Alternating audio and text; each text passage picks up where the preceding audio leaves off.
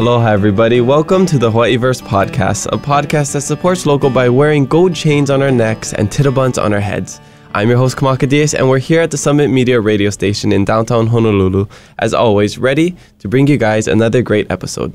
Before we introduce our guests, I want to say a huge mahalo to our new Patreon supporters, Kathleen Montemayor, Rebecca Taylor, William Iglesias, Ray Sinsei, Patty Ponimoy, and Markian Benamu.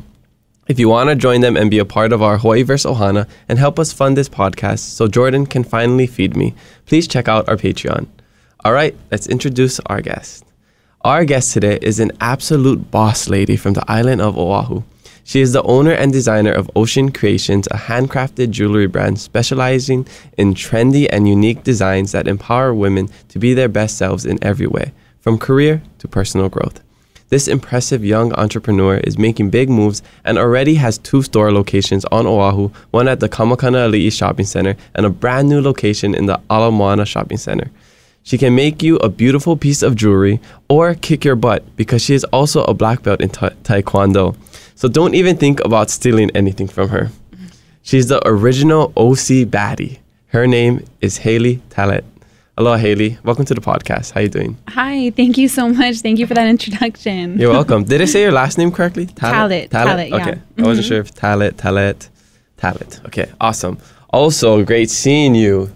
Do you like my necklace? I love it. I can't believe you still have it. It looks so good on you. I like that it's an H. H for Haelee, H for Hawaiiverse, for Hama, hybrid, Hawaii. What else? H for so many things. You covered the main ones. Yeah, mahalo. We filmed at your location at the Kamakana Aliʻi Shopping Center with Hawaiiverse. That video still hasn't come out yet. But stay tuned. It's gonna be a good one. A good one, yeah. And mahalo so much for gifting me this, my first ever gold chain. Yeah, I'm waiting for my lifted Yoda to come in, you know. To complete the package. Yeah, exactly. What do you think is the equivalent of driving a lifted Yoda and wearing a gold chain for females? You know, so guys, that's like the stereotypical, you know, male. What is it? What is it for girls? Okay, I want to say it's like a Louis Vuitton purse. Is probably like the equivalent to the gold chain. Yeah, okay. Would you say? Like I would say like cost-wise maybe, but I'm saying more like the local brada versus the local sister. Like, you know, the sunglasses, lifted Yoda, gold chain, fluorescent t-shirt. Okay, definitely like your heirloom bracelets. The bangles. Your Hawaiian bracelets. And then like truck-wise, maybe the 4Runner or something. Oh, okay. Like, some sort of SUV. Yes, like an SUV, like something you can have your kids in. Yeah. Okay, cool. Yeah, I think that's probably similar. Yeah. Okay, well, we have a lot to get into, and we need to learn about your black belt too, because I had no idea you were a black belt. Yeah, I don't even know how you knew that. I do my research. All right, so we'll talk about that. But first, I got to know where you from, where you grad, and what was it like growing up? Okay, so I'm from Kaneohe, born and raised on Oʻahu, and from the 4-4. And I went to Le Jardin. I graduated from a small school in Kailua. It's a small French school, and just growing up has been just, I don't know how I would say it. It's just been fun. I mean, my high school experience was, it was like really interesting. I'd say like it's not like most high school experiences. You really had like free expression to be yourself. There wasn't really any cliques or anything like that. It was a small school, so you know everyone's name, you know everyone's family, and you're just kind of like a little more comfortable than I'd say like when I hear like my other friends talk about their high school experience, which is something I always loved. And I love school, I love learning, so I like to feel like comfortable in my learning environment. And yeah, that was high school. And that was an all-female school? No, so it's not. No, yeah, it was co-ed. I think a lot of people mix it up with La Pietra. Oh, that's what I think. Yes, exactly. You know, they're both in Kailua, right? Yeah. That's what I was thinking. Yeah, mine's is like on Kapa'a Quarry, and it's kind of hidden. It's like a super low-key school. I feel is it the one you go up the hill, or is that La Pietra? No, that's the one you go up the hill. Okay. I think I've been there once for my little cousin's soccer game or something like that. Yeah. They do a lot of soccer stuff. Okay, cool. But yeah, I went there, and it was a good experience. I think like I did feel a little out of place I guess I think a lot of like my family like situations were a lot different than most of the kids that went there. So I did feel, as much as I did feel comfortable in like a social environment, I did feel out of place just with like social class and things like that. Yeah, but overall it was a good experience, and I mean, I enjoyed it.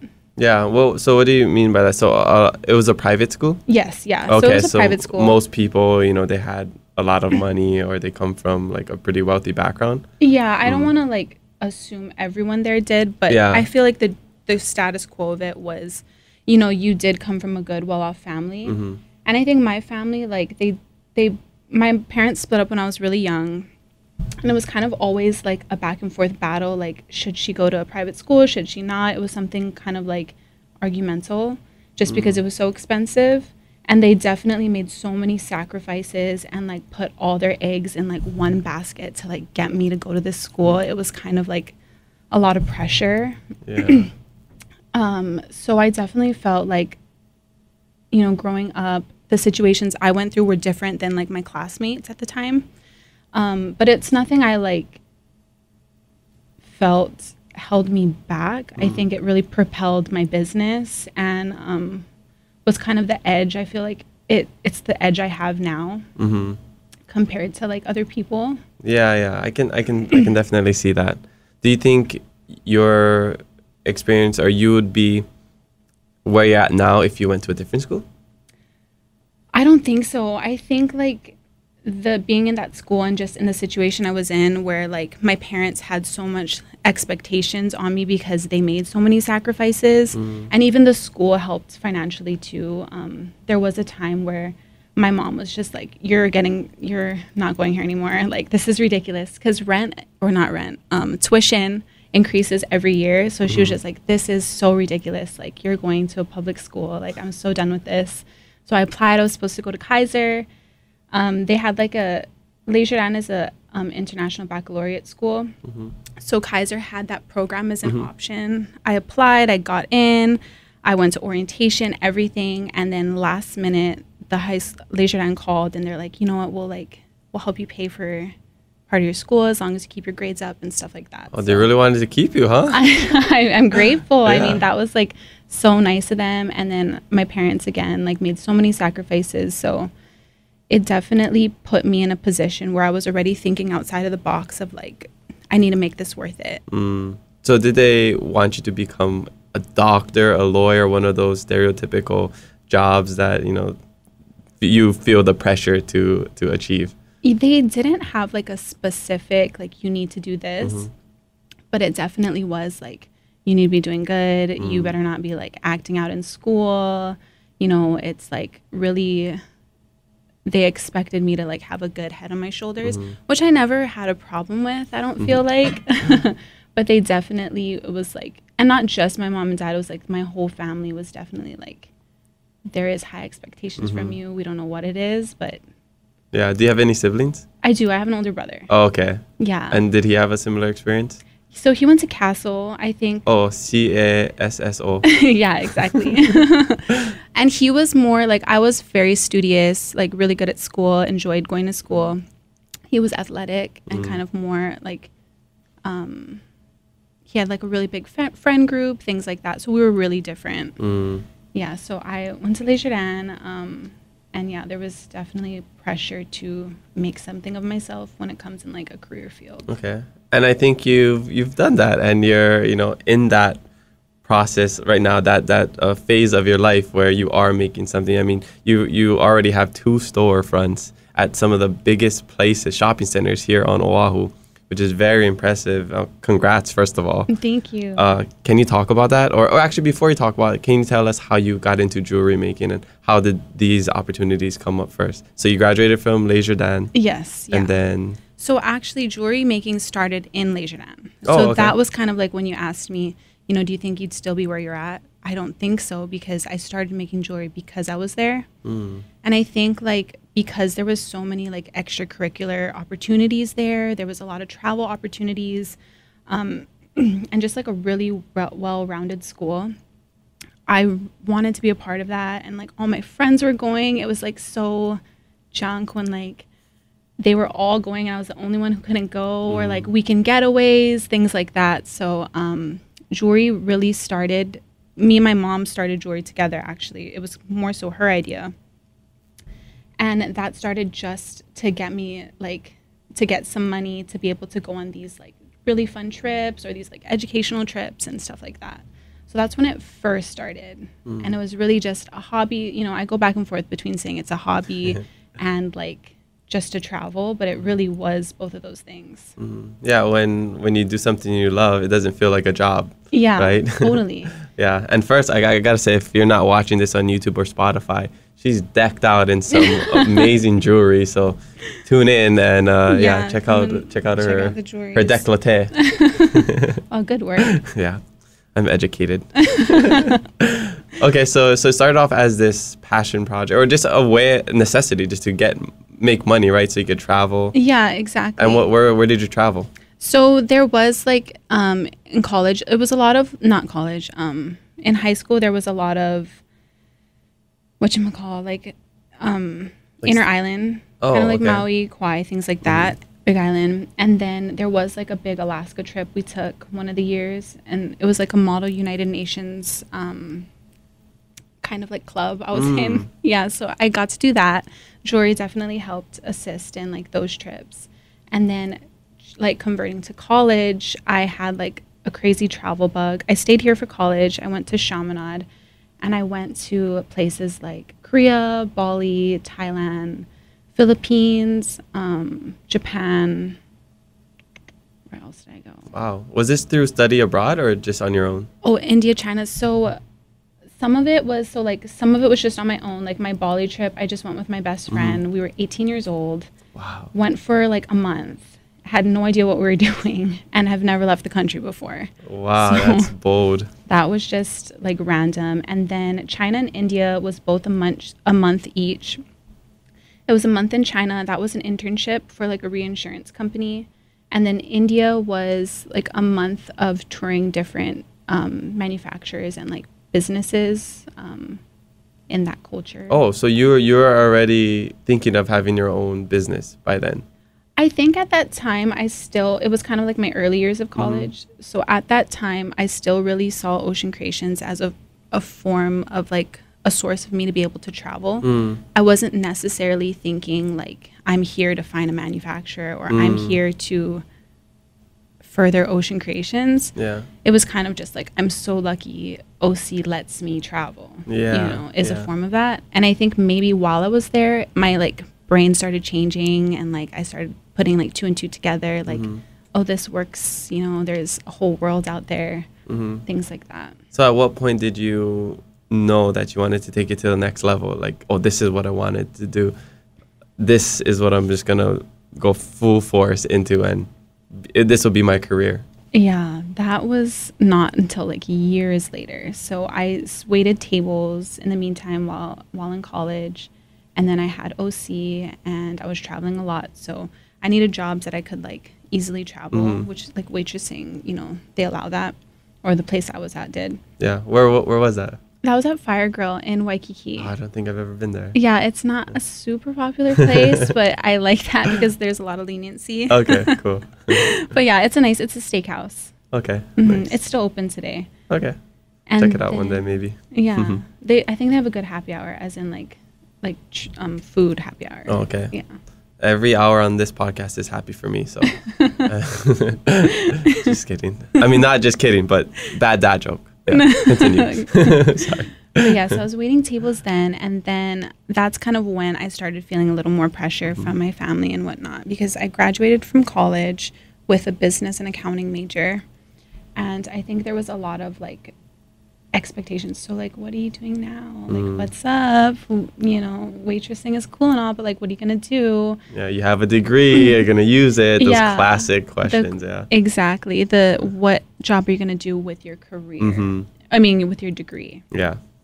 So I started working at the bank. I worked at First Hawaiian Bank for maybe, like, a year, a little less than a year, and I absolutely, like, hated it. I just, like, couldn't. I mean, I have an accounting major, right? So bank is, like, the #1 job for an accounting major. And it's bad when you love your coworkers. You have the best boss, most inspiring, coolest boss ever. And every single one of your coworkers are amazing. And you still don't like it. Wow. Like, that's how you know. Yeah. Like, this is not for you. You know, usually, like, you don't get along with your coworkers or your boss sucks and that's why you hate your job. But it's like, no, they're all amazing and you still hate it. Yeah. You just weren't passionate about that.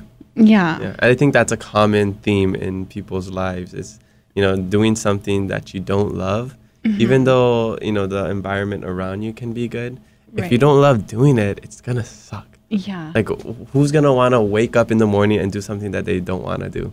You know, the only thing I can think of is like working out. Like, does anybody really wake up and want to put themselves through that, you know? But you're doing it because there's benefits to it. Right. But like something like a job where it's like, I gotta make this commute. I gotta sit at this desk for 9 hours, whatever, 9 to 5.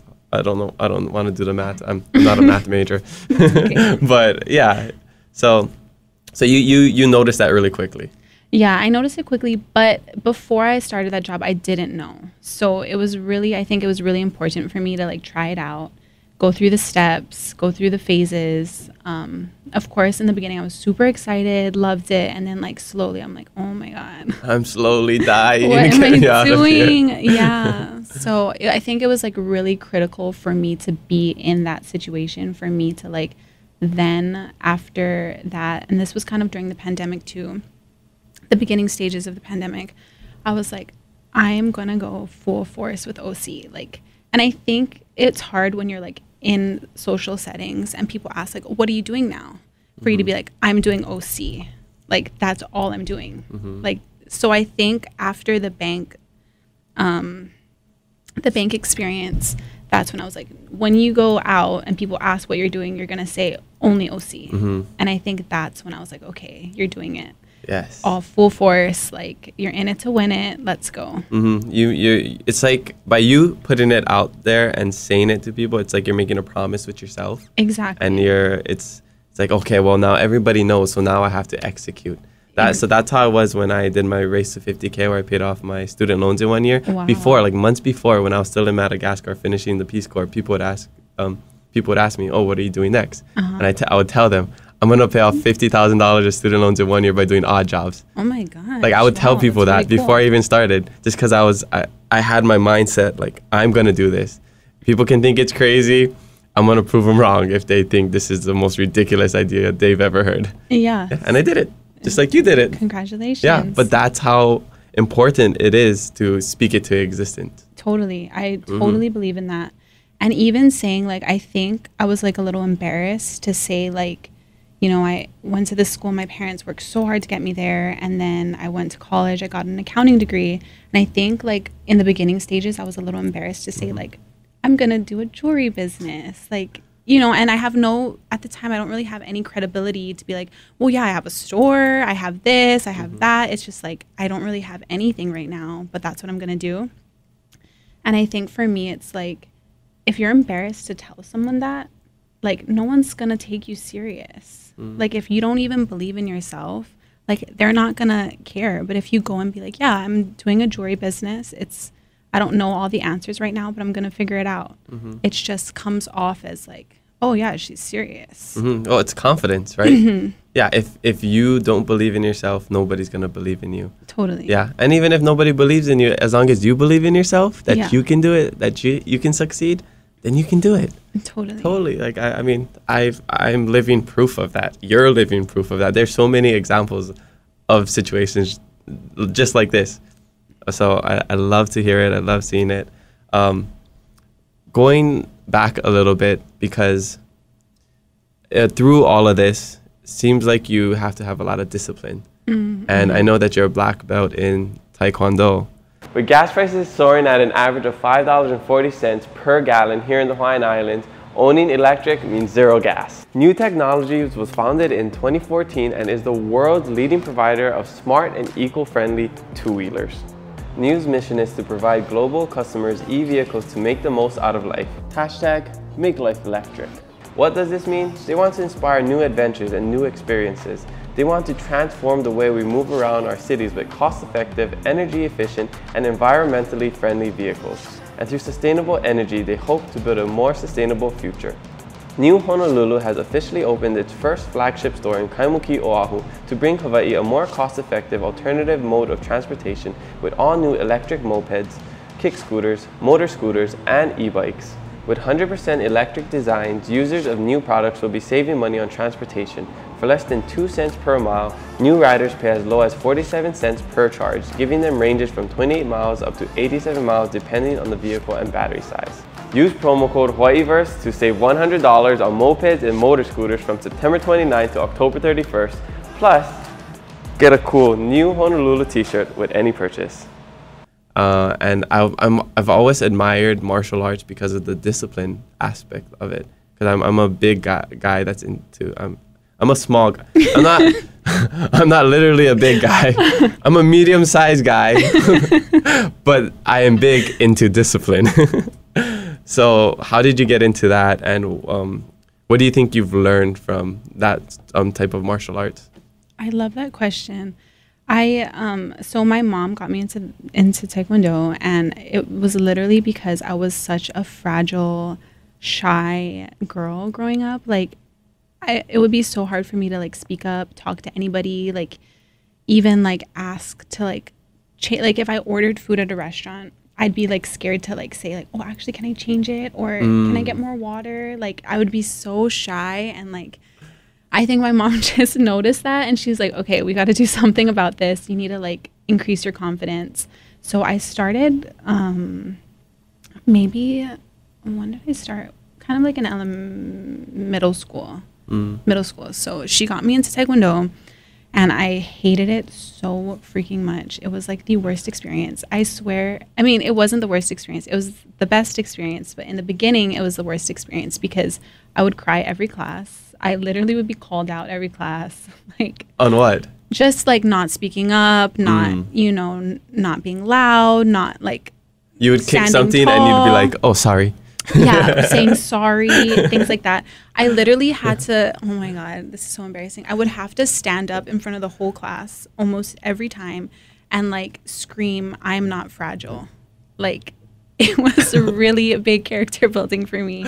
And I'm so grateful for that experience. And then on top of that, it did teach a lot of discipline. Like, I'd beg my mom, like, please, I don't want to go. She's like, no, you have to go. Like, I don't care. So that was that. And then when I kind of got older, like that was just the beginning stages of it.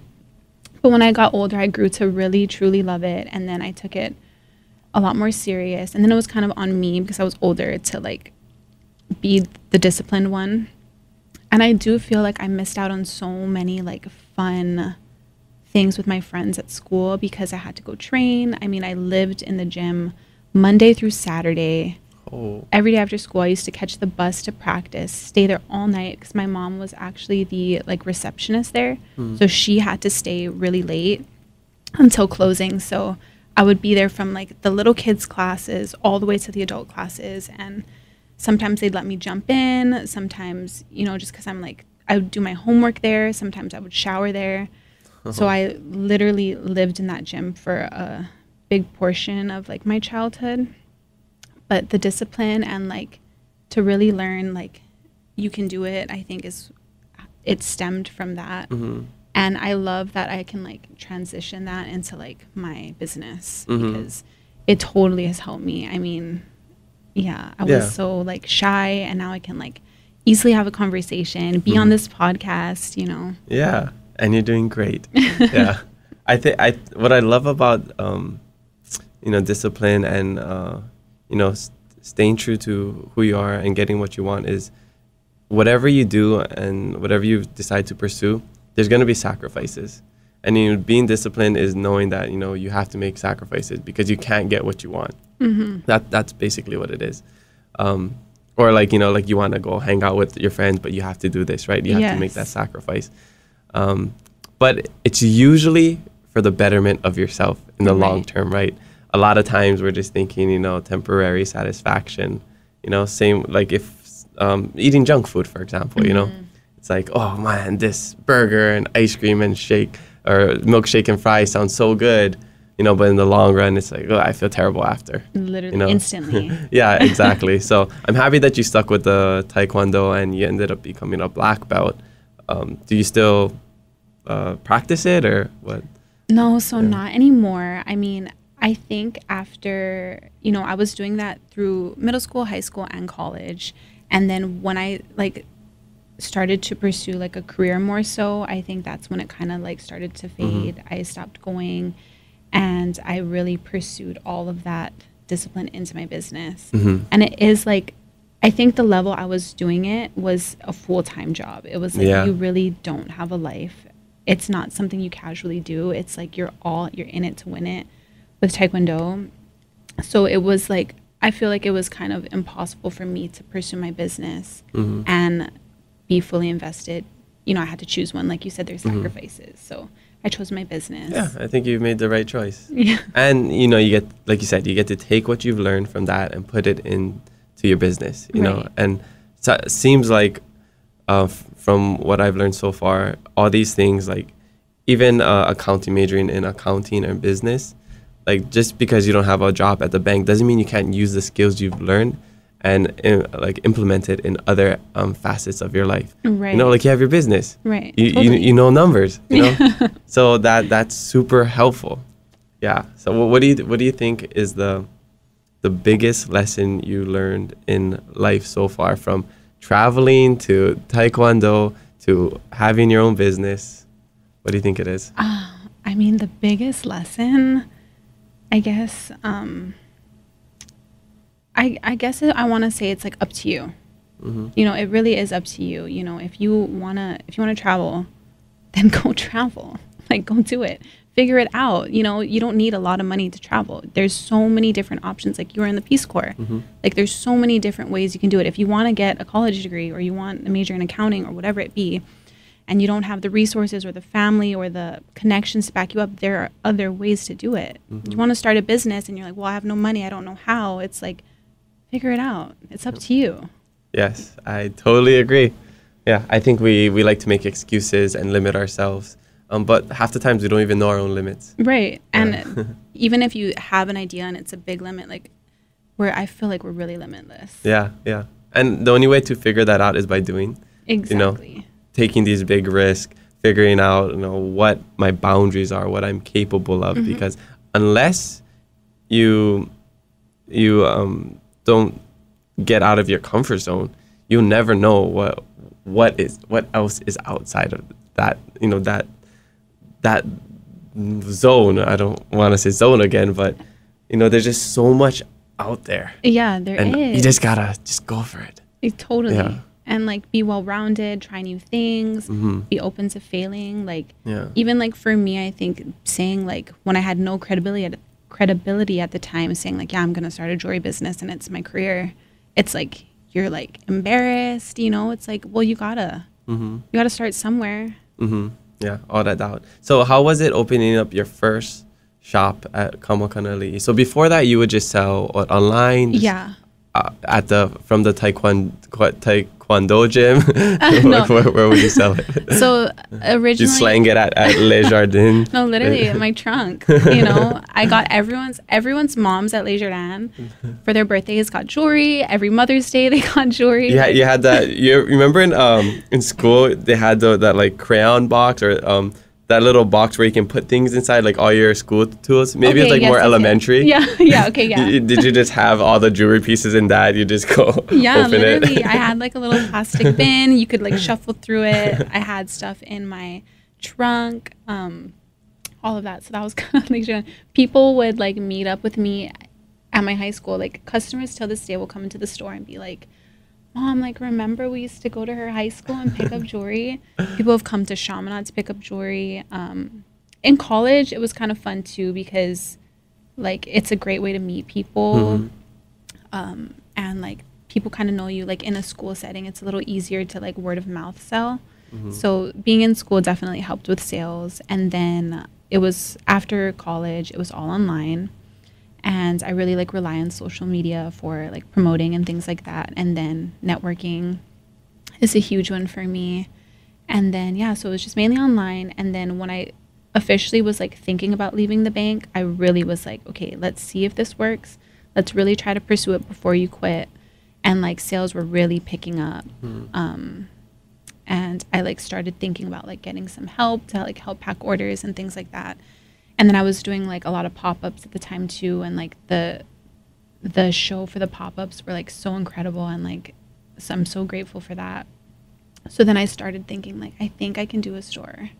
Yeah. Yeah. And you have such a good support system. Your friend group, they seem so supportive. Totally. You know, they work for you. They promote it on social media. Yes. They show up to your events. How awesome is that? I can't deny that. That's like one of the biggest blessings I've, you know, been able to have, like family, friends, and like even acquaintance. Like you came to my grand opening. Like that was so special. Thank you. Yeah, I mean, I love what you're doing, and I don't really wear jewelry very much. This is the only piece I own, and I wear it on only special occasions. But I love supporting people doing amazing things. You know, that's why I have the podcast. That's why I like bringing people on to share their story. But to see it, especially young people, just like our age, do something like that, it's so cool to me. It makes me so happy, and I just want everybody to succeed. So yeah, that's why I love showing up to those events and just seeing how stoked everybody else at the event is. Yeah, thank you. Yeah, definitely. How do you feel about jewelry on men? Jewelry on men, I think it's trending right now. I've seen like so many like guys wear pearls. Yeah, shout out Jay Fong, the jeweler. Yes, Jay Fong. He provides all the guys with their pearl jewelry. They wear crystals. I've seen guys wear like crystal bracelets and things like that. I think it's cool. Like, of course, as a jeweler, bring it on. You're not gonna say that. Yeah, that's another demographic that you can reach, right? Yeah, totally.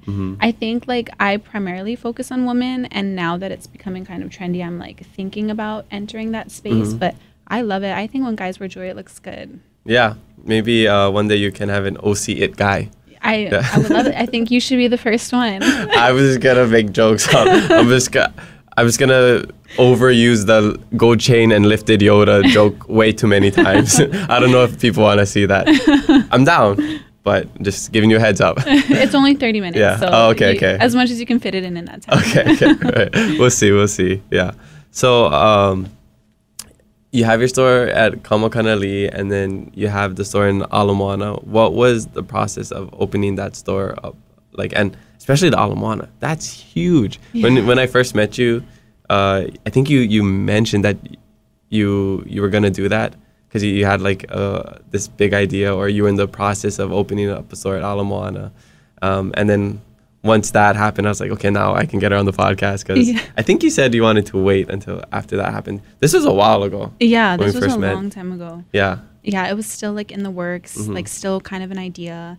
And when I'm going through things like that, like opening up a new shop, it is like a wind world of like my life is upside down. It's so much happening, so many moving parts, on top of sustaining like a business that's, you know, we are like constantly in the mix of things, or we try to be at least. So it's a constant, it's not just wake up and it's all good. You know, we're constantly thinking of new ideas, thinking of how can we make it better? How can we change? All of that. So yeah, I definitely feel a lot more calm now that both stores are open, and I still have yet to figure out my next venture. So you caught me at the perfect time. Okay, perfect. Yes, I love it. It all works out. The timing always works out. Yeah. Yeah. Okay. But I think like when it comes to like opening up stores, you definitely have to break through that like mental factor of like, yes, you can do this. You can think of like 1,000 things to go wrong, but you really have to get your like mental health in check and be like, okay, let's focus on the positive things, you know, because you are taking such a huge risk. It's like financial risk. Totally. Yeah. And it's like, how would I know how it's going to do at Aliʻi, for example? That was my first store. Like, how do I know if it's going to do good or bad if I've never done it before? Like, I have no idea if it's going to do good. And then opening up a second store, you're like, okay, is the other store going to be affected? Like, is it going to be negative? Is it going to be positive? Like, how would I know? I've never done it. Like, so we just have to try. So I think like getting your mental health kind of in check is like the first step. And then just taking things like day by day and like one step at a time. And that's like kind of cliche, but like truly it's the only way I can get things done. How do you keep your mental health in check? What are your practices? Are you spiritual? Do you, do physical activities to keep your mental health in check? Like yoga, surfing is my mental but physical activity, I love that. I think having a physical one is super important, especially like coming from like a heavily like training background. I don't get to do physical, or it hasn't been like a super big priority for me right now. But how do you stay in shape? I don't know. I'm just running around carrying boxes. It's the best workout ever. Just being an entrepreneur. Yeah, running exactly. But yeah, so I haven't like had a chance to really find my thing in this like new phase of my life. I'm excited to like figure it out.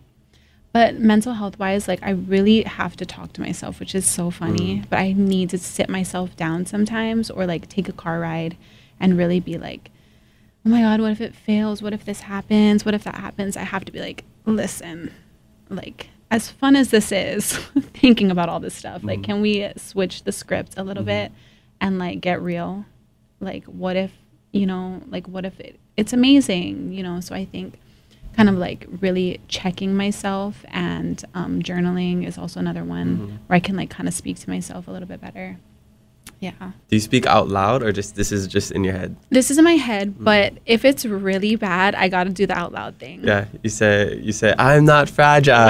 I'm confident. You look in the mirror, just like, Haelee, you got this. Believe in yourself. I'm like, you're an OC baddie. Oh my God. Yeah, exactly. Okay.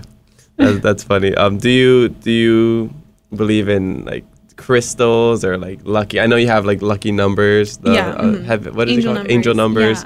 Yeah. There's gemstones, charms, and be honest. Are those just marketing techniques, or do you actually believe in them? So I first and foremost believe in God. Okay. So I'm definitely like, I use, I pray and like talk to God when things get tough, or even when things are great, being grateful and everything like that. But I do love crystals. I think like my initial like attraction to crystals are just, I love things that are pretty, and I'm like so intrigued by like, I think that's why like jewelry is such a perfect field for me, because like I love like collecting crystals even when I was young, or like rocks and things like that. I just think it's like so pretty.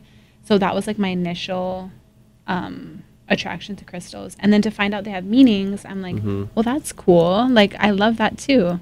And then with angel numbers, I like to look at it as more of like a reminder.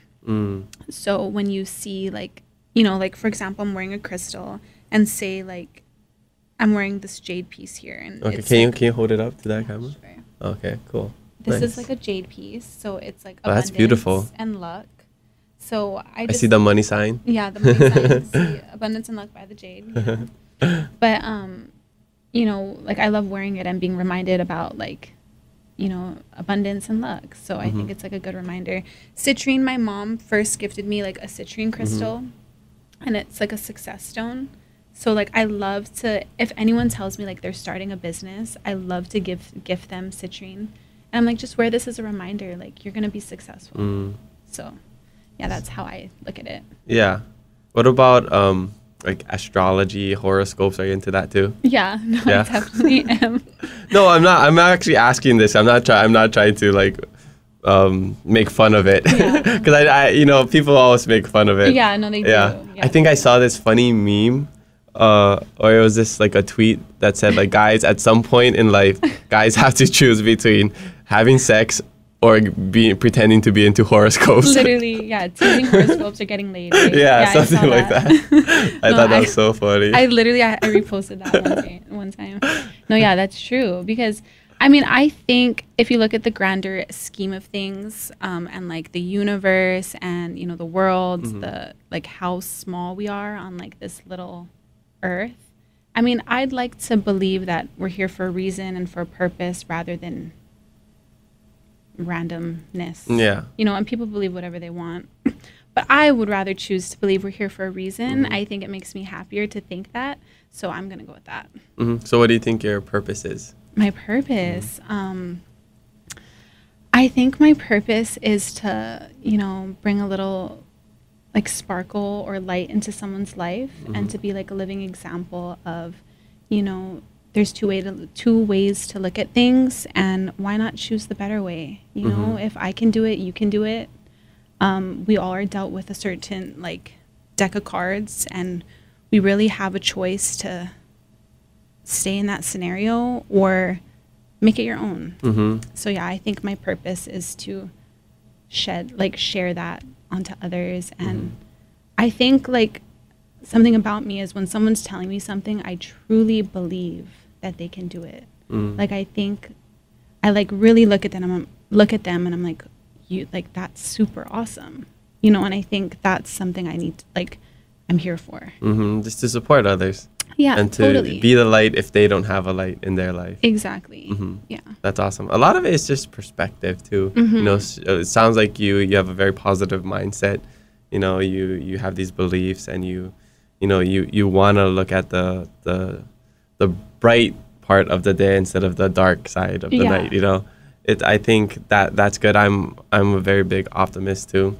One of the coolest things that I kind of realized when I was in Madagascar is the Malagasy word for salt is sira.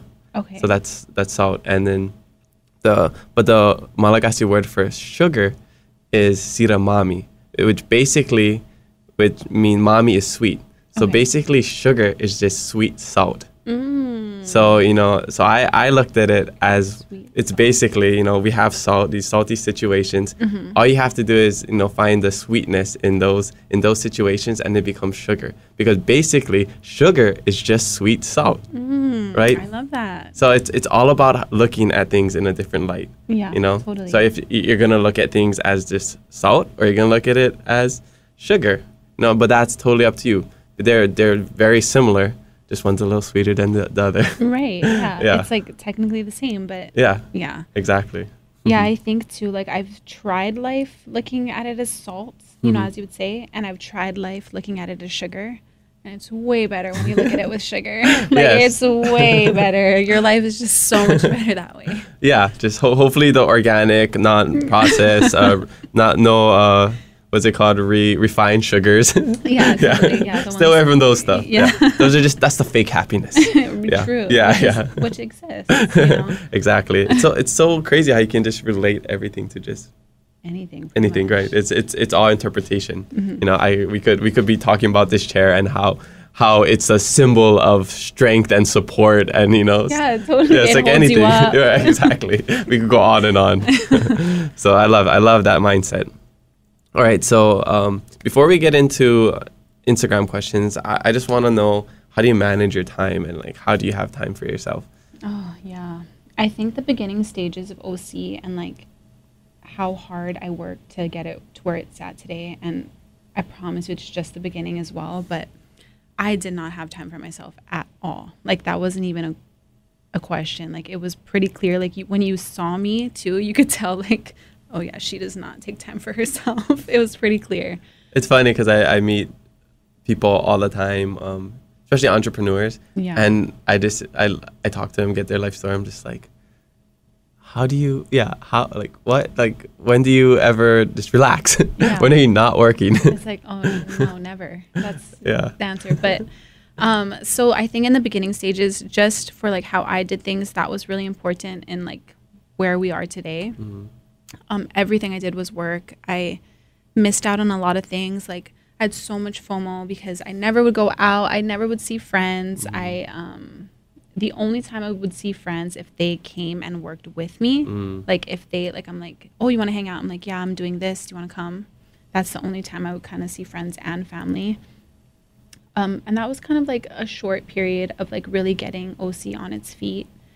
Now that Makana is open and Ala Moana is open, I'm really trying to step into like balancing work and life a little bit more.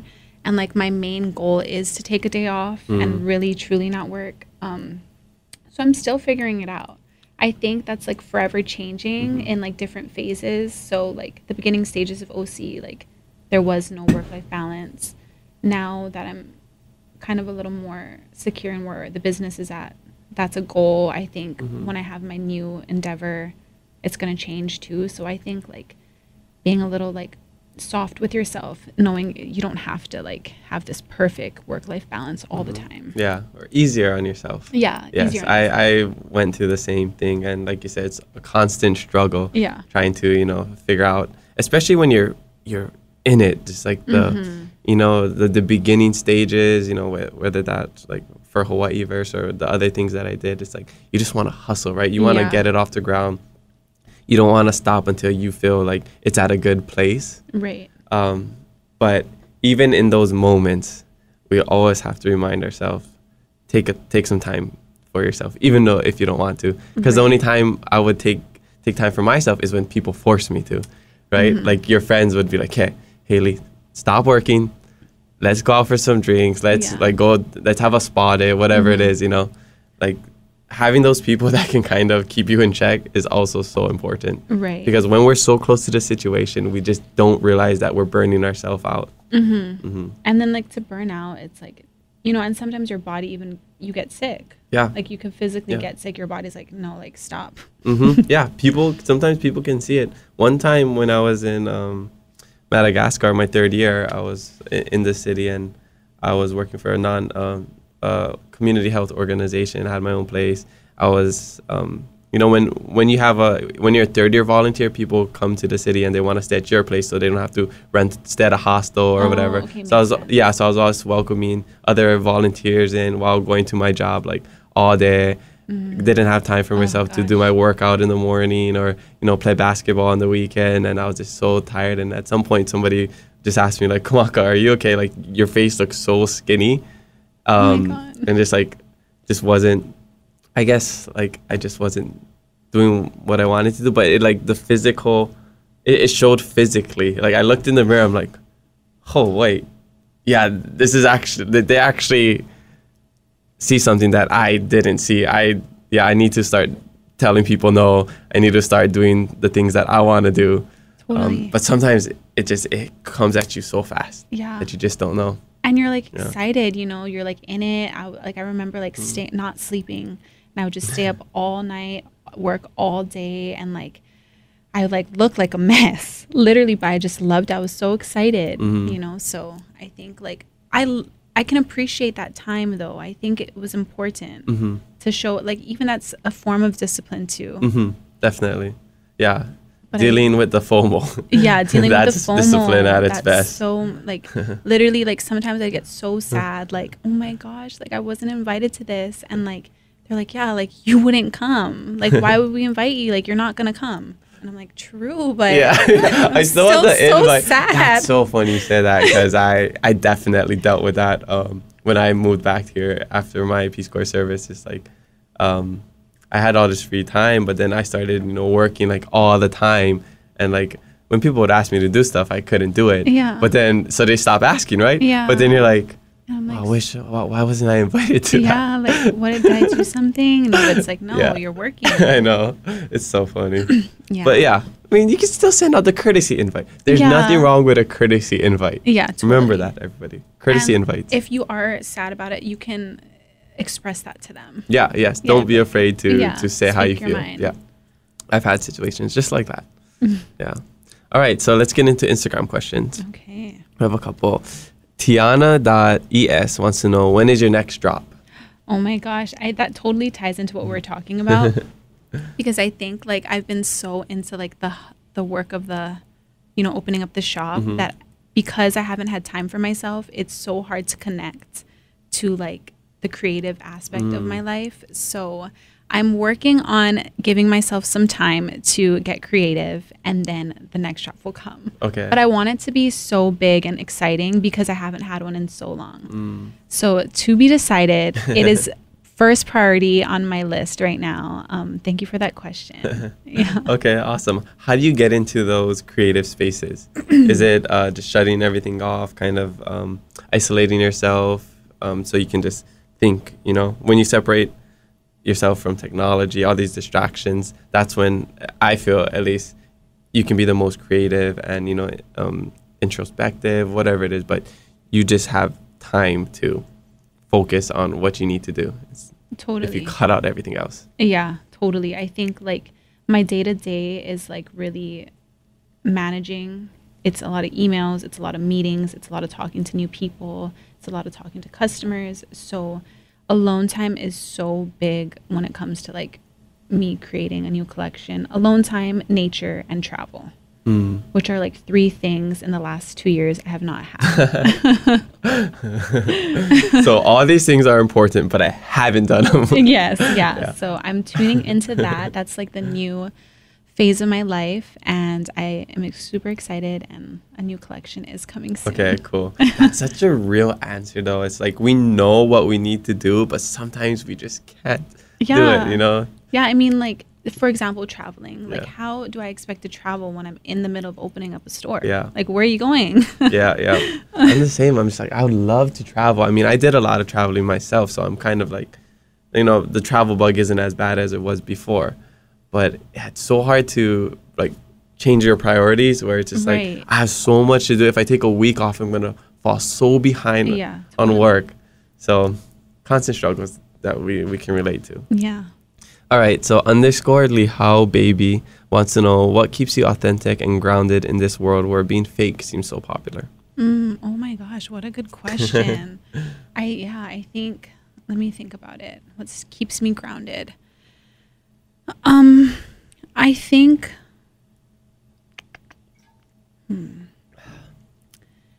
I would like, being fake is probably like something I would be like so hurt if anyone called me that. I think I'd like to be described as genuine, and that shows with how I talk to people and how I run my business. And it's just important for me to like always stay so humble about things. And I think kind of a huge like motto of mine is, you know, like, shoot, I'm gonna butcher this, but you know, anything you have can be easily taken away, you know, and everything. So it's like, to have a high head and like, or a big head and like a chip on your shoulder or whatever it may be, or to be fake or like thinking you're someone you're not, is just not going to get you far. And I think that's always been something super important to me. So like how I stay grounded is just remembering that like, you're not better than anyone else, and you will never be better than anyone else. And everyone is so special and they have such a big purpose. It might not be in your life, but they do. So I think it's just so important to remember that. And it's something I always like remind myself. Another thing too is like meeting new people or things like that. I always like have this thought that like, no matter who they are, they know something you don't know, and they can teach you something. Like whether it's someone, you know, just anybody, you know, everyone you meet, they know something you don't know. So I think that keeps me grounded. And, you know, I just hate to be described as fake. That's like probably the worst thing. Like, call me anything, but don't call me that. That's like horrible, you know? Yeah, that's a beautiful answer. I think a lot of people can relate to that. And yeah, who wouldn't want to be known for their authenticity, being genuine, being real? Yeah, especially because you feel like you're putting out this, you know, this person, like, this is who I am, right? Yeah. And as in social media, it can sometimes get lost because people make assumptions over social media. But yeah, to be able to just be your real authentic self and have people see that and appreciate that, it's a great feeling. Right. Yeah, so there are some fake people out there. Totally. There's just a lot. Don't be one of them. Yeah. Just don't be fake. Yeah, don't be fake. Don't be fake. Buy some jewelry. Yeah. Yeah, and I think too, like, if you are experiencing like problems with fake people, like maybe that's just the phase they're in right now. Like, you know, who knows what they're going through? Like, just don't let it affect you. Or don't be around those people. Yes. Because that's probably not the right group for you. Totally. Don't let it affect you. Like, if it is, like, you need separation. Yeah. Don't be afraid to cut people out of your life. Or just to realize, like, maybe I'm not going to vibe with this person. And that's totally fine. You know, some people just, you know, they aren't meant to be. Right. You know. And I think that's, like, the main takeaway, too, from, like, authenticity and, like, not being fake is being okay with people maybe not liking you. Yeah. Like, you know, it's so easy. Like, everyone's talking about this and you don't agree. So you're fake and you're like, oh, yeah, I do agree. But it's like, you need to be okay with saying, like, I don't agree. Yeah, exactly. I think we're afraid to speak our truth sometimes. and be an outcast or not be agreeable. Right. And yeah, I think it's a very courageous thing to speak your mind and be self-aware, to be like, I don't actually like this, you know, so maybe I'm not just gonna do that. I'm lucky I was able to figure out what I liked very early on. So like by the time I was in college and people would go out and party and go to clubs, I was like, honestly, I would go out and hang out with people. Usually I would be the designated driver. But at some point I was like, honestly, I don't like this, guys. I'd rather stay home and hang out with auntie and uncle and play cards or something. So I'll just drop you guys off. If you guys need a ride after, come call me. But yeah, I don't like this. Yeah. That's like a perfect example, literally. Like, and that's kind of a hard one too at a young age, because that's the in thing, you know. And it could be so easy for you to be like fake and be like pretend. Yeah. But exactly. Yeah, at some point you need to be like, you know, this is not for me. Yeah. And the only person it's hurting is yourself. Because, you know, maybe your friends will be bummed, like, oh, I wish you could come. But, you know, if they don't understand that that's not something that you don't like to do, then they're probably not good friends for you. Totally. But also, life hack, if you say no to a lot of things, the one time you do say yes, it's like a special occasion, so it makes it even better. They're like, I think like the one time, we met at Moani. Moani's that one night, it was like super crowded, and I'm just like, I'm never here. Yeah. I'm just here because I forget what the event was. I was with Diogo and your friend George. Birthday or something? I don't know. Maybe I know one time we went after our friend's bachelor or our friend's wedding. Okay. So I don't know if that was the same night I met you. And then you were also like, yeah, I never come out either. Yeah. But it's so fun. Everyone's like, oh my God, you're out. Yeah, exactly. Yeah. Finally, we finally see you. You're not working. Yeah, totally. Yeah. So it does make those moments a little bit more exciting. Totally. Yeah. All right. So this next question comes from Ali.Iana. Okay. This person wants to know, what is some advice you could give to those who run small businesses? Okay. I mean, I guess it depends on like each business is super different. Small businesses, though, advice that I would give. I think the really big advice, especially starting off and always, but is really appreciate the customers you have now. Cater and make those connections. I think like it's so easy to want to expand and expand and expand and expand. And you're like, no, I want more customers. I want to market to new people. I want to give them these new offers or these new products and like get the new people. But starting off, it's so important to know your customers' names, to like truly invest into them. If you know they like something, like write a handwritten card, really cater to them and show love for them because they're taking a chance with you. You're a small business. You know, like when I was a small business, no credibility whatsoever. You're a small business, you're just starting out. So the people who are taking a chance with you, really invest with them, get to know their name, get to know their kids' names, you know, and appreciate them. Yeah, yes. I think that's a good one. Yeah, that's awesome. You started from the bottom and now you're a big business. You got 2 stores at some of the biggest shopping centers. That's how it makes me so happy every time I hear that. I know, it's so crazy. It's literally insane to me. Did you ever think you'd be here? No, I didn't. I mean, it never was like a huge goal of mine to have 2 stores. I think, like I said, like I just take it day by day. Yeah. It's exciting. Just capitalize on those opportunities. All right, Swim Surfs AM. I don't know how you're supposed to say this. Swim Surf Sam wants to know, what's your best self-care tip? Ooh, my best self-care tip. I think it changes all the time, but right now, I just like to stay home by myself. Alone time. Yes, alone time, and like in my space and like my home, and just do absolutely nothing.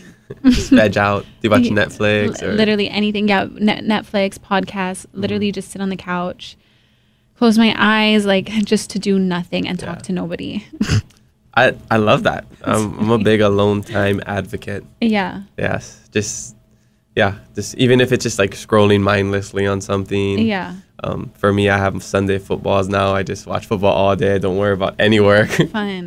I love that. Yeah. Yeah. And I think some people don't get it. They're just like, why would you want to just watch football all day. Like, you know, some people aren't into sports Right. or whatever. But look at it as like doing something they love to do. You know, whether like maybe you love hiking or doing other sports or making jewelry, whatever. That's kind of like your alone time or your release. Right. So like if it's like watching football all day, like that's totally your thing. fine. That's Yeah. totally fine. And I'm just saying this because I'm trying to give myself an excuse, and I'm just trying to be defensive for myself. If anybody thinks watching football all day on Sunday is a bad thing, it's okay. Okay. It's self-care. Yeah, it's self-care. Okay, it's for my mental health. All right.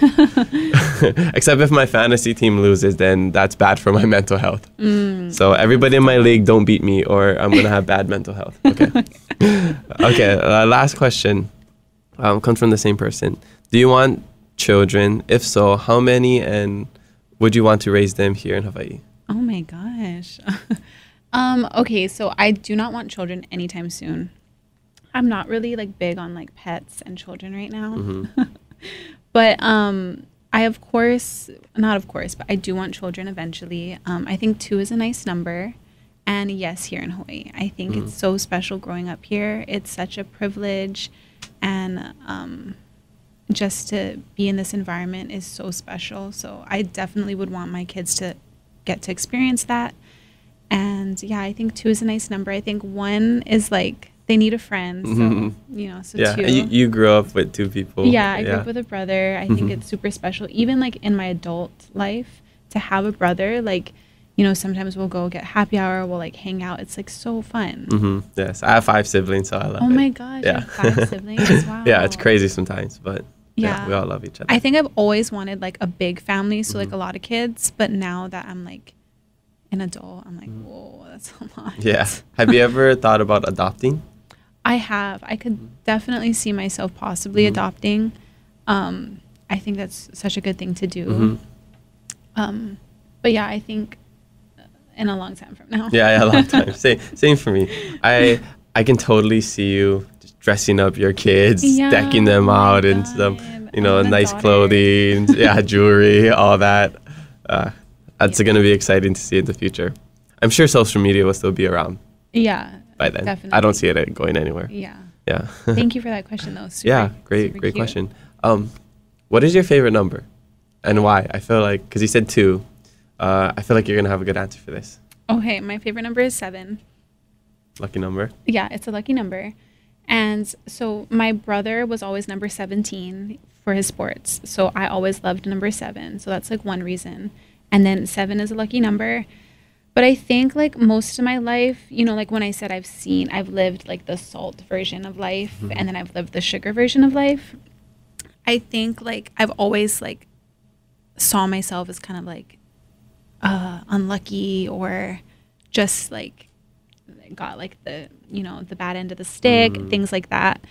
And then like with this new sugar outlook on things, I'm like, well, I'm just gonna say I'm a lucky person. Like, I'm just gonna claim it. Like, yeah, I'm lucky. 7's my lucky number because I'm a lucky person and things are good for me. So that's why 7's my lucky number, because I'm just like owning the fact that I'm lucky.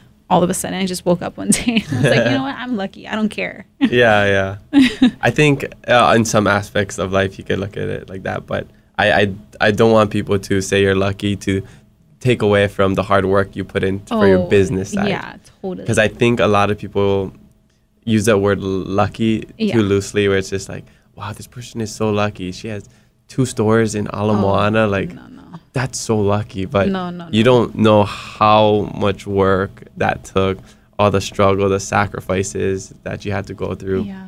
So Totally. Yeah, it's a trigger word. Lucky is definitely a trigger word. Yes, yeah. And then I just was like, you know, I'm like over saying it's like a trigger word, like, or getting offended by it, people are saying like, oh my God, she's so lucky because of this. It's like, It's annoying. like you said, it is annoying. Yeah. But like you said too, like the amount of work I've put in that no one knows or will ever know is like insane. Yeah, You yeah. know, truly. Yeah. And I think there's different types of luck. There's blind luck. Yeah. There's like blind luck finding $20 on the ground. Yeah. That's lucky, you know? Totally. Yeah. To put it, you know, I don't know, like something's about to hit you and you back away just at the right moment. Yeah. Well, lucky. that's lucky, you know? Yeah. But but then there's ways to look at it too. So like, what if something hit you, but it was preventing you from something else? So technically, you getting hit was lucky. Exactly. Yeah. Like, you know, I don't know. Do you know that Chinese proverb, that Chinese story about the horse? Okay, I feel like I might if you explain it to me. Okay, well, I don't want to butcher it, but I've heard people mention it on other podcasts where basically, let me try to think of this because I don't want to butcher it. Gist. Yeah, you can definitely go on Instagram or YouTube and find the better story of it on other podcasts. But basically, I think this guy's son was about to go off to war, and before that, he was like riding a horse and he falls off the horse, breaks his leg. And they're like, oh, wow, he's so lucky he didn't go to war. And then blah, blah, blah, other things happen. And then they're like, oh, wow, he's so lucky. But then something bad happens and they're like, they're like, oh, he's lucky.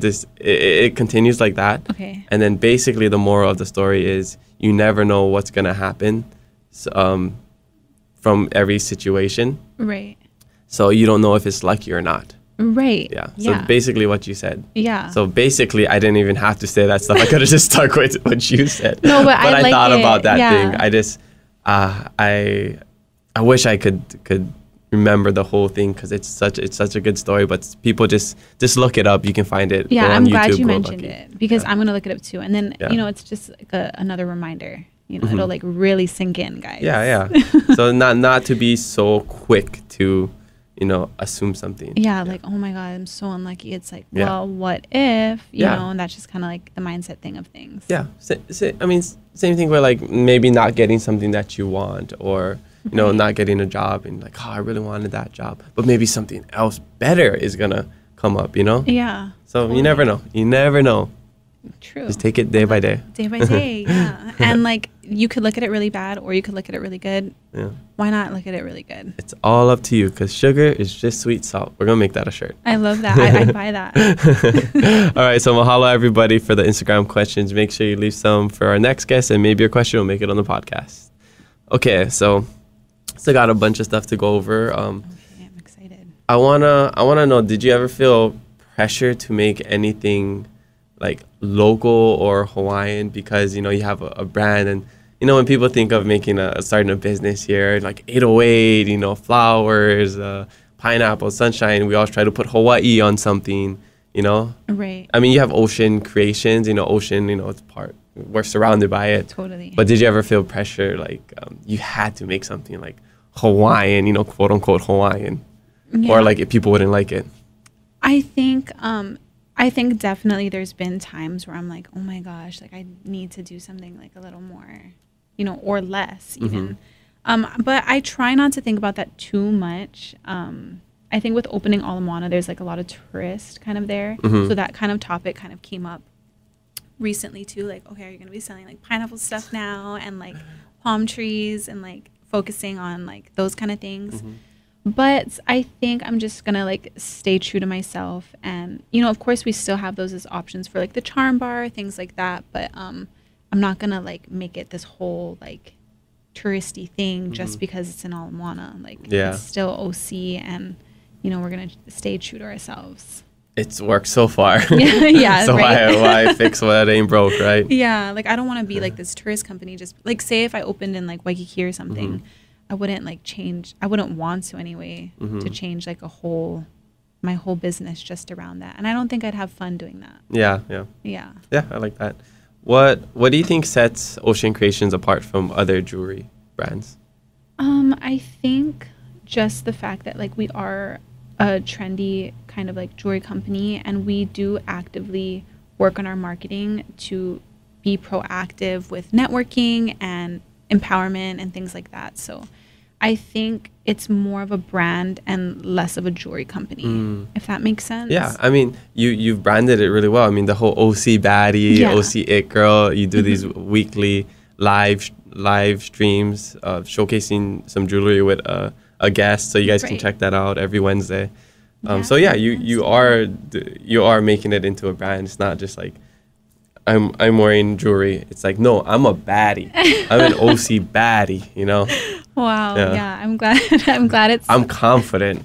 I'm glad it's translating. Yeah, definitely.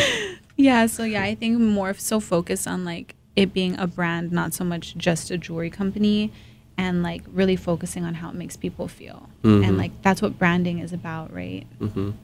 Oh, awesome. Really love to hear that. Okay, what's one lesson your job has taught you that you think everyone should learn at some point in their life? Oh, my job isn't like a jewelry owner. Yeah. Or a company owner or an entrepreneur. One thing that my job has taught me that I think everyone should know.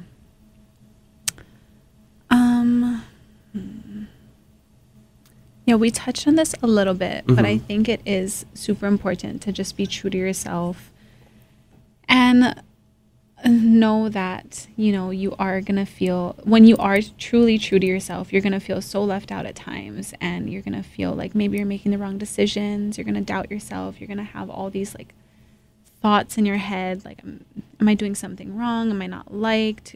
You know, all those things. But to really just be true to yourself, and it's going to work out if you do it that way. You know, if you keep comparing yourself or trying to be someone you're not meant to be, you're not going to be happy. You may look happy, you might look successful, you might act successful, people might think you're successful, but you're not going to be happy. Yeah, definitely. I think no matter what you do, what your intentions are, if your intentions are pure and you are true to yourself, you follow your your gut, your whatever it is that you believe in, you can never be wrong. Right. You know, because even if I did something like to you and I had the purest intentions, you know, I just wanted to help out, but you don't like it. Like, I mean, that sucks, but like I was just being me. Yeah. And I was just, you know, trying to do something nice for you. Because there's times where it's like something like that has happened. Right. You know, people don't take it like you think they're gonna take it. But I think as long as you're true to yourself, that's totally fine. I don't think you can go wrong. Yeah, totally. And like people, even if you are true to yourself and you make a mistake, like, yes, that happens. People make mistakes. And even if it's not a mistake, someone just took it wrong. You know, that's kind of like what they're going through right now. That's on them. That's not on us. I mean, it's if they're like sharing with you and you're like, yeah, I won't do that again. I'm sorry, I didn't know. Yeah. You know, that's one thing. But yeah, just really, truly like taking time for yourself to think like, what do I love to do? You know, and be yourself. Yeah, definitely. Okay, so at what time of the day do you think you get your best work done? I'm definitely a morning person. Yeah, so early mornings are good for me. I mean, I am known to like stay up all night and work too, but I think like the most energy and like creativeness is in the morning. I'm more of a night guy for my creativity. Oh, really? Yeah, I do a lot of my work at night. Okay. Yeah. Cool. Good to know. Yeah, I think majority of entrepreneurs stay up late. Okay. Yeah. Or they have really early mornings. Like so it's 4 o'clock. It's like either like the total opposite end of the spectrum, but it's like at extremes, right? Right. It's like you stay up all the way to like 5 in the morning working, or you get up at like 4 in the morning and start your work. Yeah, exactly. Yeah. So that's so interesting. Yeah, I'm a morning person for sure. What is your routine? What is your daily routine? Take us through to the day in the life of Haelee. Oh my gosh, it's different every single day. So what are the constants? Okay, the constants. So the constants are I do try to wake up like before the sun. I try my best. That doesn't always happen, but that's a goal of mine, to wake up before the sun, get like some sort of movement in. So it doesn't necessarily need to be a workout. A workout, it's like an extra gold star, but if I just stretch, that is an accomplishment for me. And then, you know, I drink coffee. I try not to drink coffee within the first hour I wake up. I drink coffee right when I start feeling tired. And then I need to decide what store I'm going to go to. So I'm either going to go to Kapolei or Ala Moana. So that changes every day, but I do go to the store. And then like Ala Moana is more like talking to customers. When I'm there, I'm talking with customers. I'm making custom jewelry on the spot and interacting a lot more. And then if it's Kapolei, then I'm doing emails, having meetings, making jewelry in the back because I have an office there, like getting all my payments up to par, kind of like back end work. And then I am known to like stay super late, so I'll get home at like maybe 10. And then I will probably get to go. Do you eat at the shop, or do you I'll eat lunch. Yeah, I'll eat lunch at the shop, and I'll probably like pick something up on the way home. Shower, go to sleep, do it again. Wow. Yeah. That's the life of an entrepreneur. Yeah, definitely. But then the good thing about it is every day isn't like that. So I do like schedule, you know, like I'll wake up extra early if I'm gonna have like leave extra early, things like that. Yeah. But you do what's necessary. Yeah, totally. That's how it is. Sometimes, you know, you'll have long days. Yeah. But you know, it's just it's necessary at the time. It's not forever. Yeah. At least that's the hope. Yeah, I mean, like if I was at the office every single day till 10, like, which I am sometimes, all the time, but yeah, I don't think I'd be really happy. Yeah. Okay. Awesome. Okay. What's the best advice you've ever received? The best advice. I think one of them was pass the credit, take the blame. Pass the credit, take the blame. Pass the credit, take the blame. Yeah, and I don't even know who told me that, but someone did. And I love that one. I like really like to like incorporate it to my daily life. Always pass the credit and take the blame. And yeah, it served me really well so far. I feel like that's a good value to have as a leader. Yeah. You know, because I've seen times, maybe it's just in movies or TV shows too, or like reality shows. I forget, like the boss doesn't take the blame, or they try to pass it on to somebody else, or they try to take the credit for something, you know, and like the one who did it, they're like, wait, what? I did that. Yeah, you know? That's usually like the main like storyline. Yeah, like it starts with that, and then like stuff happens. But yeah, I think it's so important. I just think it's important to feel comfortable. Like I said, with my purpose too, I want to be like an aid to people. So like sometimes you're not always the hero or the main character. Sometimes you're the guide. Like, and I'm fully comfortable being the guide role.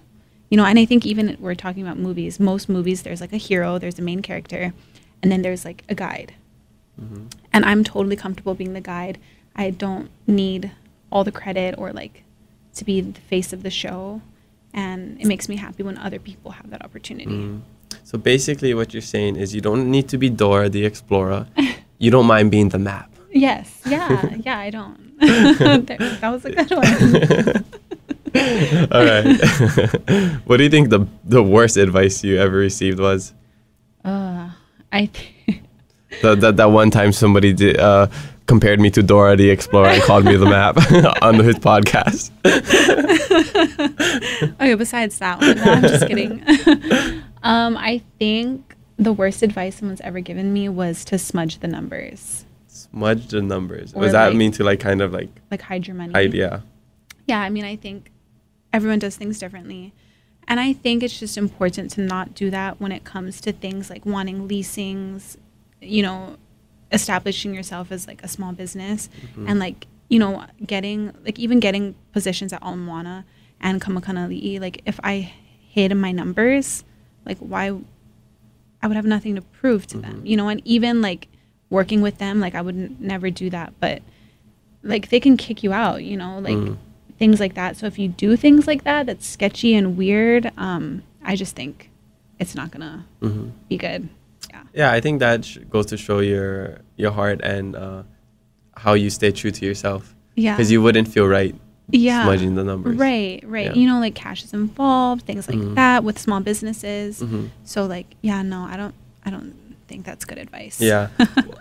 So to have a store in Ala Moana, there's certain requirements. How does that work? No, there's no requirements or anything. As long as you pay rent. Yeah, you pay rent, and like everyone has different deals and things like that. But I would just imagine if I was lying, that won't work out well. Yeah. I mean, there's no real reason, I guess you need to lie anyways. Yeah. It's the worst, when people lie for no reason. Yeah. Or I mean, like, even with taxes and things like that, like, I'm not really going to, I'm an accountant too, so yeah. I'm not that's where it comes from. Yeah, so Can you do my taxes? I cannot. Okay. I could, but you don't want to. I'm not going to. Yeah, okay. That's fine. Sorry. Yeah, that's fine. I see, like you said, we have to like have boundaries, right? And say no. Yeah, that was my no. Exactly. This is an example. We scripted this. Yeah, that was an example for you guys. Yeah. So it's okay. It's whatever. I'll find someone else. No, I don't even do my own taxes. All right. Yeah. Taxes suck. Okay. If you could go back in time and tell 18-year-old Haelee anything, what would you say? I would say make good choices. And I don't think I made bad choices, but I think every 18-year-old needs to be told that just make good choices and stay true to yourself. It's going to be okay. Chill out. You don't need to have it all figured out. Just make good choices. Yeah. See, I think the thing is when we tell people like make good choices, do good, blah, blah, blah, people want to know how. People always want to know like, okay, how do I do that? Right. You know, like start a business. Okay, well, how do I do that? They kind of want you to just like give you the whole blueprint. Right. But I think it's good to be able to figure it out on your own. Yeah. You know, because you learn so much in that journey. You know, they say the journey is the destination, or the destination is the journey, whatever that saying is. Yeah, I know what you're talking about. So I think it is important to, you know, you don't need to know everything. Yeah. Right? No. You just have an idea in mind, have a goal, and just work towards it. Yeah, and I'm pretty sure if I was 18 and like my older self, like I got to talk to my older self, and she was like, do this, then do that, then do this, then do that, I'd be like, no. I'm like, nah, I'm good. Yeah. Even my 18-year-old self, Yeah. I want to do what I want to do. Yeah. So I think something more like just make good choices. Like you don't need to do this, but just whatever you're doing, like do the right thing, be a good person. I think would go a long way for 18-year-old Haelee. Yes, definitely. Yeah, that's great advice. Okay. So after everything that you've done, how do you want to be remembered? How do I want to be remembered? I mean, I guess you said, you know, like, I feel like it's like your purpose in life. Right. Like you want to be a light in other people's lives, Yeah. and, you know, like add some charm and like lightness to things too. Well, what about this? What are you most proud of? What am I most proud of? Oh, that's such a good question. Yeah. I'm just most proud of where I am today, truly. And like, I think I've gone through so many like barriers to get here. And like, sometimes I wake up in the morning and I trip out on my life. I'm just like, wow, this is crazy. You know, like I really, even when I'm hanging out with people, they're like, oh, what do you have to do tomorrow? And I'm like, this, and this, but it's not like, I'm literally like, it's up to me. Like I can do whatever I want. Yeah. Really, I can. So I think that's such a great feeling. I feel like I'm in a good, stable place right now where I am really proud and happy of myself. So yeah, I think I'm just happy of how far I've come. And I'm also proud of the fact that I feel like I did come a long way, but I still consider this the beginning. So I think I'm proud of that too. Like it's so exciting what's next. Yeah. Yeah. They say at the top of every mountain is another peak. Totally. Yeah. And I think I'm proud of the fact that I'm not satisfied yet. So that's cool. Still exciting. Hungry. Yeah. Definitely. Awesome. That's super cool.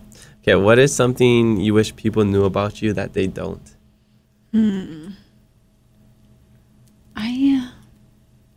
I don't know. I think not a lot of people like, and how I'm perceived as like, you know, a business owner now, and, you know, I have employees and my social media and things like that. I don't think people know I'm like really like quirky, kind of dorky. Yeah, you did something with like fake UN nations, whatever. Yeah, Model United Nations. Yeah, I'm kind of nerdy. Yeah, that sounds like total nerd. Yeah, nerd convention. Yeah, it sounds like the United Nerd Convention. It's pretty much that. Yeah, so I don't think a lot of people know that about me. I love learning. I love school. I love reading. Like random interesting facts like really like intrigue me. You know, like what people are doing really intrigues me. I like to know like the ins and outs of it, like even to the smallest details, and like little things like that. Really, like I'm like really curious about a lot of things. So yeah. Yeah, that's cool. What is your favorite book?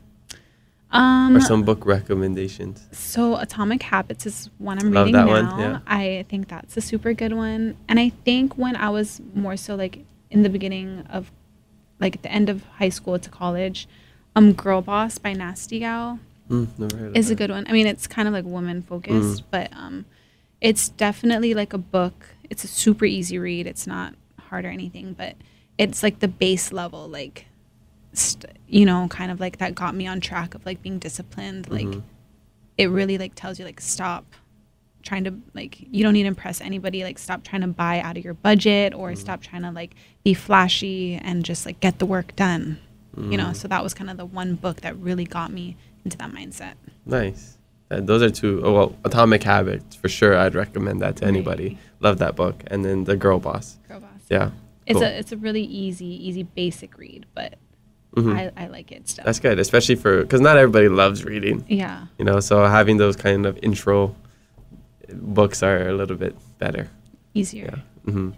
I'm reading a book now called Death on the Nile. Oh, wow. I think that's what it's called. It's a like a fiction one. They have a movie about it, actually. Death on the Nile. Yeah, so I saw Assuming it's a mystery. Yeah, like this what is it called, detective. He was on this cruise and somebody dies and they're trying to figure it out. Because I was reading a lot of like Atomic Habits, books like that. So I kind of I'd like to mix it up. So, you know, I don't want to just read one kind of category. I want to do like, so if I read like an Atomic Habits, I'll read like what's it called? It's one of my favorite books. The Alchemist. Oh, The Alchemist. The Alchemist, yeah. Something like that, Right. and I go to something else. So kind of switch it up. Cool. Yeah, I love The Alchemist. That's a goal of mine. I'm really into like self-help books only, and I want to get into like maybe a mystery or something. Yeah. Switch it up.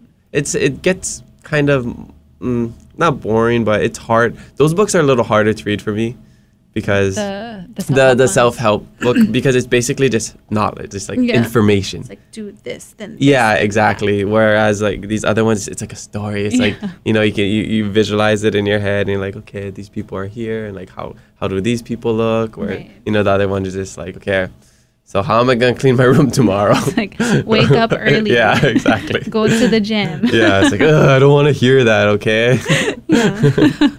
Journal. Right. Have a calendar. Yeah. It's funny. Okay. All right. So, what's your future goals? What's next? Like, where do you see this yourself long term and Ocean Creations? I'm excited. I'm just stepping into that kind of like energy right now. So I'm so excited. I don't really know yet, but I definitely want to get like a warehouse and kind of have like a back end office where like there's a headquarters, things like that. I'm definitely going to focus on traveling within the next year, abroad specifically. And yeah, I'm excited to really figure that out. I don't have, Ala Moana was like a big goal for me. So like I'm just recovering from all the craziness of that. So like the next thing on my mind isn't really super clear. I just know it's going to be big. Yeah. I'm sure it will. With what you've already done, I'm sure it's going to be amazing. Yeah, so I'm excited to see what that is. Yeah, I'm excited too. I'll be there with my jewelry, my H for... What is it for today? High expectations. Wow, very good. Okay, so we're coming to the end of the podcast, and I gotta know before we end, what's your life hack? Okay, my life hack is, I literally have so many, so it's hard for me to think. Share them all. Okay, share them all. Yeah, we have no rules here. We can end now. We can end in 2 hours. You know, I don't think people will still be listening in 2 hours, but yeah. Like, okay, let me bring out my 100 life hacks. No, I'm just kidding. No, but that's the thing with having your own business, having your own job. Like, you make the rules. You don't have to answer to anybody, right? Totally. If you want to just go or not work today, I mean, you probably won't do that, but you can. You have the option. Yeah. You know, it's just like for me, if I want to go surf, I'll go surf. Yeah, totally. Yeah. Okay, for the sake of time, I'll stick to one. Give me two, because it sounds like you have a lot. Okay, we'll do two. So one is kind of broad. I think one life hack is to be kind and like truly be kind, and to the little things of like when you're driving and you make eye contact with someone, smile, you know, wave. Yeah, throw up a shaka. If someone's struggling with their bags, offer to help. You know, if someone is like needing a cart and you're grabbing a cart, like give them the cart first. Like little small things, like just be kind, like to those little daily habits. And I think it's important too, like if you don't see yourself doing that on a regular basis, like make it a goal to be like, today I'm going to do one good deed to a stranger. Like opening the door for people, holding the elevator for people, things like that. So I think that has actually got me a really long way, just those little things. Even putting the cart away, you know, like at the right spot. Like just know when you don't put it away, someone else has to do that. Exactly. So like think about how, like, just do it. You know, you're supposed to, you know? Yeah. Little things like that. If it's inconvenient for you, it's probably going to be inconvenient for somebody else. Yeah. So why don't you try to help them out? Right. Even like at the grocery store, like, you know how you like pack all your stuff in your cart and then you're like, actually, I don't really need this. Oh, you just throw it anywhere? You just throw it anywhere? Yeah. I've never done that before. What are you talking about? No, I've done it too, but I just think like... Oh, okay, you too. Yeah, okay, I've done it then. Yeah. I mean, I've done it. Not too. That's a good point, though. I think, yeah, like just to be conscious and kind and just know whatever you're doing, someone is having to clean up. So... Yeah, I love that. That's a great one. One of the cart thing is something that I always keep in mind. Is I always, because it annoys me when people just leave it randomly. They always do. Because sometimes they leave it in the most ridiculous spots, like right in front of where somebody's gonna park. Right. So one of the things every time I go shopping, I'm like, always put it away. Yes. That's one of my things. So I love that you said that. Yeah, like so small little things. Yeah. I think that's like a life hack. Yeah, but for the not putting something that you grab away in the right location. Another way to look at it is job security. Okay, I had a feeling you were going to say this. you know me already just from speaking with me for the last hour and a half. No, but really, right? It's like you're giving, sometimes people are bored at work. They don't have anything to do. So then they see that, they're like, oh, cool, I have something to do and I could put it away. So maybe, I don't know. Maybe. I think grocery workers they're busy. I think they're busy. If you see them, it's kind of hard to tag one down when you're like, where's the ketchup? You have to go through aisles. They're working. So. All right, well, I'll start putting it away then. Yeah. Okay. And because I don't care about their job security. That's why. Okay, what's your next life hack? Okay, another life hack, more like everyday one, is I do like to, before I go to bed, I do like to like semi-plan my day out the next day, like mentally, or sometimes like write it down. I always have a notebook. Like I need a notebook with me all the time. Yeah, like I always have a notebook. So having like an idea of what I'm going to do the next day and having like at least 3 things, I'm like, okay, I need to get this done, and that done. So it's like 3 is like the number for me. Is that from Atomic Habits? I think it is. Yeah, because it sounds familiar. Yeah, so that's something that's got me really far too, just having an idea. And I think like subconsciously too, like you go into like your dreams with an idea of what you're doing the next day. Visualizing it is so important. So that's helped me too. Yes, I think one of the things that I took away from the Atomic Habits is how I think it was efficient over effective, or what was it? Okay, wait. I have it written on my whiteboard. Efficient over effective. Effective over efficient, or was effective over efficient? Okay, I think it's effective over efficient because you know how people make these long lists of things to do. Yes, and we never get to everything. It's writing 3 things and being effective with them instead of being efficient. Because efficient is just, I did this, I did this, I did this, I did this, I did this, and some things are not even that important. Yes, exactly. Yeah, but having those 3 like main things, like, okay, I gotta pick up groceries. I have to send these emails.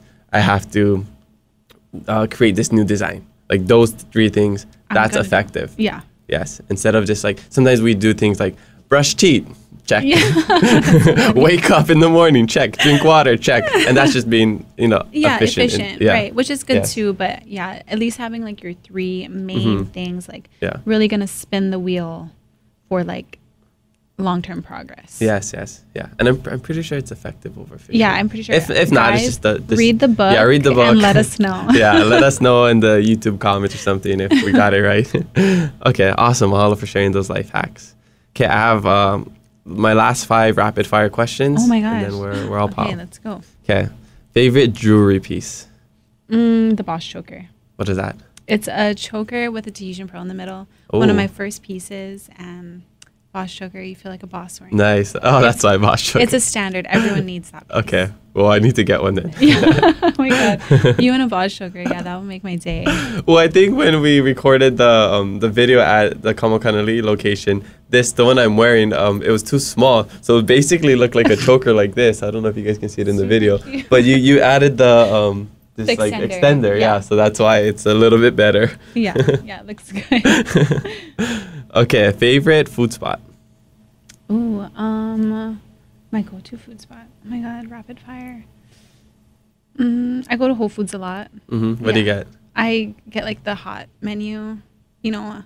Yeah. They That's been my go-to lately. I don't necessarily think I love it though. Now that I'm thinking about It's it, I'm like, it's just convenient. convenient. Yeah, but I go to Whole Foods a lot. My favorite, I like boiling crab. Oh, I haven't been there. Or I see Diogo go there. Yes, yeah. him and Jordan. That's like one of my favorite spots is like seafood crab places. So yeah. Okay, I haven't been there. Ever? You've never put like the bib on with the No. gloves? I was my just God. talking about this with my girlfriend like a couple weeks ago because she wants to go. I'm just like, Has she gone before? I think I don't know if that specific location, but something but, like, similar to that. Yeah. But to me, it's just like, that's all you're going to eat. Like, I want some rice and, you know, some like other stuff. But I feel like it's more of a special occasion thing or like, I don't know. You tell me, is it like, what's so good about it? It's a special occasion thing for sure, but it's Alaskan crab legs. Like, But then all you're eating is crab. Yeah, well, you can get rice and like potatoes. And, Okay, like, so there's corn. sides Yeah, and there's stuff. sides, and then there's like Okay. appetizers too that you can get. Okay, You can even okay. get like just chicken nuggets. I think. Okay. Like you can let her have the crab and just chicken nuggets. Okay, I think I'm just being a hater. Yeah, you should try it. Just try it at least once. Right? Okay, I'll go and I'll let you know how it is. Yeah. All right, favorite night activity? Night activity. I mean, I do love a good time going out with friends. Yeah, you can catch me at Moani's on Friday Yeah. with Cowie. Yeah, so I do enjoy a nice drink and a night out every so often. Cool. Do you like dancing? All that stuff? I do like dancing. No, I don't actually. Oh. I'm a horrible dancer. I mean, I think it's fun sometimes, but yeah, I just like to be with friends, and like I think when you go out, you get to see like a big group of friends, which is I don't get to see a lot. So. Yeah. Awesome. All right, favorite concert you've been to? Oh, favorite concert? I don't know. Oh my gosh, I went to Celine Dion. Oh, no way. Yeah. Where? In Vegas. Oh, okay. Yeah, so that was That's amazing. a huge one. I went with my grandparents. Yeah, so love that concert. Right on. Favorite travel destination? Favorite? I think the most impactful and / favorite was India. I think that was such a culture shock and like just so cool and different. I think it opened my eyes up to like the possibilities of the world. Yeah, so that was India. Yeah, just to see how other people are living. Right? Yeah, like completely different, and you can relate, right? Definitely, yeah. So yeah. Yeah, cool. Well, yeah, that's all I have. Do you have anything else you want to add? No, just thank you so much for having me on. This was so much fun. Yeah, mahalo for coming. I'm glad it worked out and we got it at the perfect time. Perfect timing. Yeah. How lucky. Yeah, how lucky. Love that. What a great way to end it. So where can we find you? What are your socials? So my personal is Haelee, and then Ocean Creations is at Ocean Creations, and oceancreationshawaii.com. We're also at Makana Aliʻi Shopping Center and Ala Moana. So Yeah. Make sure you check us out. Check them out. Get something for your girlfriend, your wife, maybe somebody you're trying to impress. Get something for yourself. Guys can wear jewelry as well. Yeah. You know, anybody can buy it. There's no rules nowadays. There's no rules, exactly. All right, so keep doing what you do, and I'm excited to see how far you'll take it. Thank you. It's going to be awesome. I appreciate that. Yes, no problem. Mahalo, Haelee, for joining us on the Hawaiiverse podcast. Check us out on hawaiiverse.com, the best place to support local. Spread aloha, be kind to one another, and mahalo for listening to us today. New episodes every Thursday, so make sure you follow us and leave a review. I'm your host, Kamaka, and you'll hear me next time on the Hawaiiverse podcast. Ahui ho.